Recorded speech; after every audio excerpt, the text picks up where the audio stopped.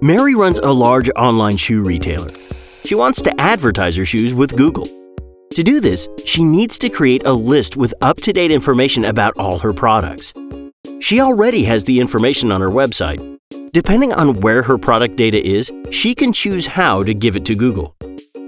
Option 1. Use a product information management e-commerce platform or feed management tool. Companies that already use e-commerce platforms can look to their platform for the best way to connect with Google Shopping. The same goes for product information management systems or feed management tools. Google also offers a way for several e-commerce platforms to create feeds automatically. Option 2. Manually create a feed. Businesses who don't use automated programs have other options. They could put a data dump into Google Shopping's format with their favorite spreadsheet application, such as Google Sheets. This is a good option for businesses that have less than 10,000 products and whose product data doesn't change often. Use the template and the Google Merchant Center add-on to pull data from your website and update your product information with a push of a button.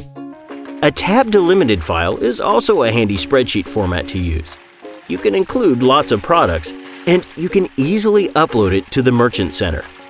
The only drawback is that you have to manually update your product information in your spreadsheet and re-export the file.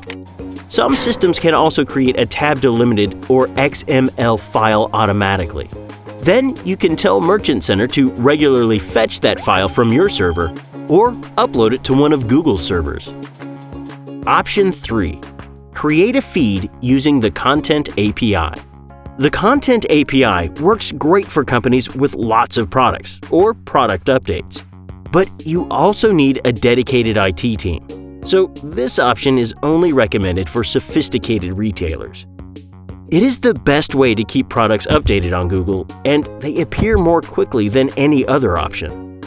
Mary decides Content API is the best option for her and tells her developer to set it up and submit the product data.